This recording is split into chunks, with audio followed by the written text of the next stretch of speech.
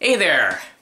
It's been a while. It's been a few weeks since I've last uploaded, but, well, what can you do? I do apologize for the lack of videos over the last couple weeks. And for those of you who are watching this in the future, it doesn't matter. But I thought I'd mention that. And with this new project, I'm planning on putting out more videos, so hopefully that'll be great. So those of you who are watching this as I'm uploading them, you have some content on the channel. But that's not what you're here for. You're not here for an apology, you're here for the new sonic screwdriver project, the Sonic Screwdriver Mark III.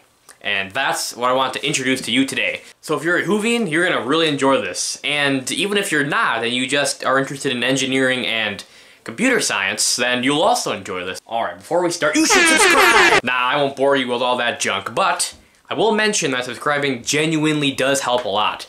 Like, and that's, I'm not even joking with you. It actually does, and I'm gauging how well this video does based on subscriber counts. So if you want to see more of these videos, then make sure you subscribe. But, I mean, you don't have to if you don't want to, but you really should. Okay, so, what are the plans for this project? Well, before I mention what those are, I want to give you a brief overview of the history of this project, of the Sonic Screwdriver project. Now, before I get started on that, I just want to mention I'm going to be leaving timestamps in the description below for those of you who have a short attention span like me, just so you get, you know, all the content of this video through. Because this video is going to be very important for context purposes. The Sonic Screwdriver project. What has led up to this? A few videos back, what I did was I made the Mark II Sonic Screwdriver. And this Sonic Screwdriver was able to generate a variable frequency based upon the slider position. It was able to detect static electricity, which was very buggy, and it also had a UV LED.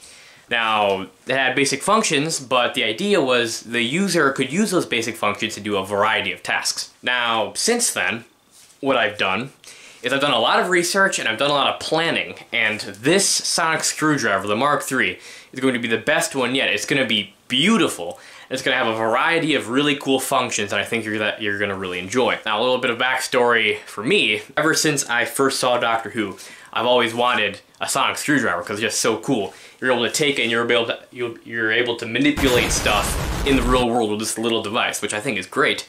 And that's what I want this video series to be for, is building a sonic screwdriver that actually works and not just lights up and makes a sound. It actually does stuff. And that's the end goal for this project. Now, for episode 0, I don't plan on talking about the design too much, but what I really want to nail down is design philosophy and important information that'll be useful for context purposes. So the first thing is, I'm hoping to put out a video every other week. Every week would be better, but I can't promise that. But I'll try my best to do that. The end goal, like I said, is to build a fully functional, really cool looking sonic screwdriver based off the show Doctor Who, of course. Again, I don't want to spoil too much. Spoilers. But it's going to have a variety of functions, such as being able to control electronics from a distance and lighting stuff on fire. Again, those won't be the only functions, but those are a few of the ones that I think are going to be great. Now, this is very important. I want this screwdriver to be a very personal device, just as in the show. See, when the Doctor loses his sonic screwdriver in the show, he's genuinely sad. He said himself that he felt like he lost an old friend. Isn't my day, is it? I feel as though you've just killed an old friend. I want to put in a lot of time and effort into this project, and I want to be able to have this device that I can call my own sonic screwdriver.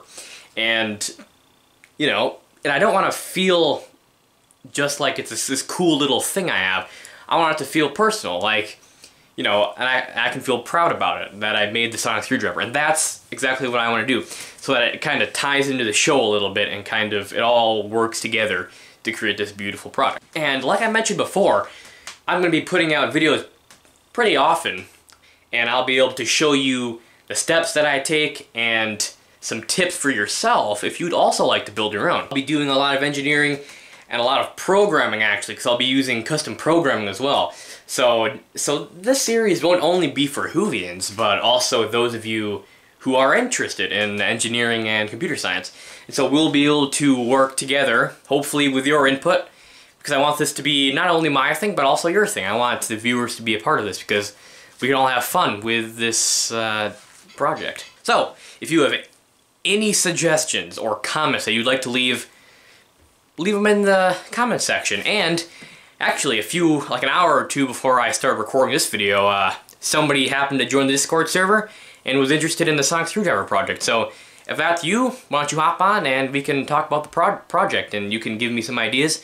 And I think it would be great if we could all have fun with this. It's gonna be great. All right. So with that is basically all I have to tell you. So if you'd like to be a part of this project, make sure you subscribe, because that is the best way to stay up to date and the best way I know that people actually would like to see more of this. So thank you, genuinely thank you for subscribing and for leaving your comments. It means a lot.